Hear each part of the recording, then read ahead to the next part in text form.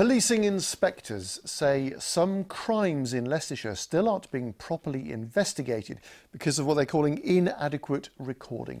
The Leicestershire force failed to log more than 1 in every 6 offences. Well, today's report says that is despite improvements since their previous inspection almost 2 years ago. Well, our social affairs correspondent Jeremy Ball is here with this.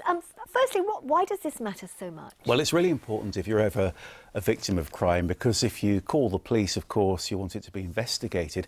If that crime isn't recorded, though, the inspectors say, well, you know, you're unlikely to get the response that you deserve. So their last inspection found that Leicestershire had the worst record in the country on this. Now, at the time, only 76% of their crimes were being recorded, and the inspectors said their processes simply weren't fit for purpose.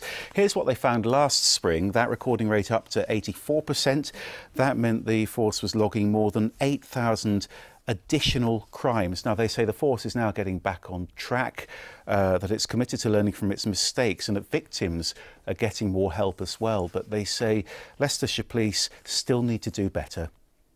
First of all, if you're a victim of that crime that doesn't make it onto the books, you're not going to have your crime properly investigated. But the force also needs to take preventative action. If it doesn't have a full picture of where crime and what types of crime are happening in a neighbourhood, they're not going to be able to deploy resources to stop crime happening in the first place. And that's what the public want. They don't want to be victims of crime. And how serious are some of these crimes that aren't being recorded? Well, the inspectors say Leicestershire Police dealt with a lot of cases of domestic abuse, a lot of violence, where it simply wasn't clear why a crime hadn't been recorded.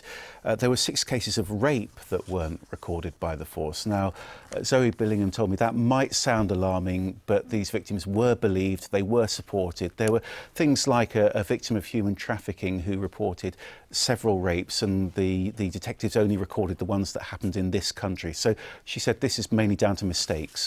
Oh, and what about Leicestershire Police themselves? What are they saying?